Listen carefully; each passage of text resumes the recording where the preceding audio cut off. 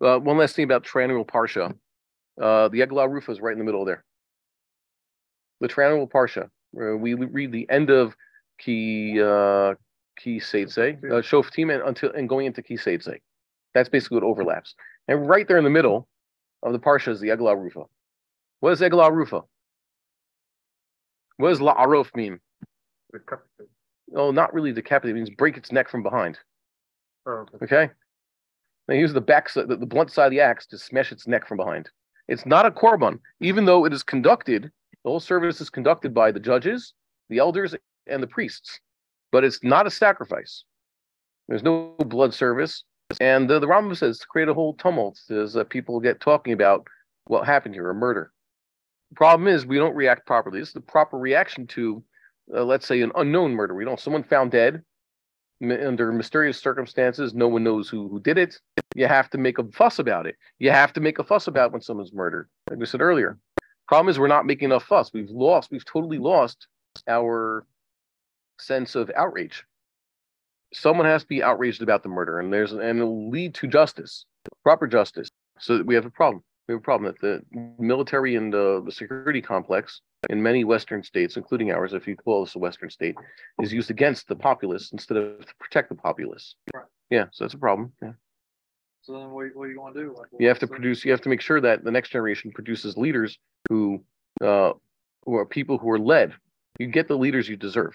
So we're a generation of marshmallows. We're a generation of people who see relatives murdered, and we don't have any reaction whatsoever to try to punish and destroy the murderers so that they can't murder again. I was trying to say before that the foolish people look at deterrence and say, what? That didn't deter. The fact that you have a death penalty didn't deter this murderer. What's the answer? If you have deterrence, you'll always have a small percentage of those who do it. The deterrence means you greatly reduce the percentage. Without deterrence, so whatever it is, you could look at it statistically what it means. And people forget that. They think that, there's no such thing as deterrence and the death penalty. And by the way, that's the Sodom aspect of the European Union. They're so enlightened, they got rid of the death penalty. Shkoyach. That's a sign that you have a society that's too high in its own fumes, basically. They think they're much more humane than any other society. I can understand you get rid of slavery, because all weren't the biggest fans of slavery. Slavery is just a permission, but it doesn't mean there's a mitzvah. Yes, enslave people, and polygamy also. It's a good thing if you can realize that polygamy might not be the best thing for a healthy society. But punishing murderers is something you always have to do in all times and places. You have to deter them. Otherwise, you will cause the downfall of your society. But by the way, we see this in America also. Now, crime is not illegal in many places.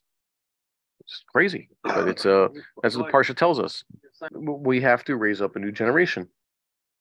It's not going to tolerate this. We vote. It doesn't. There's a guy who says, "Yeah, vote harder next time. See all that voting you voted for. Didn't that help?" What are we doing? I don't feel, like I said, I don't feel represented by anything here.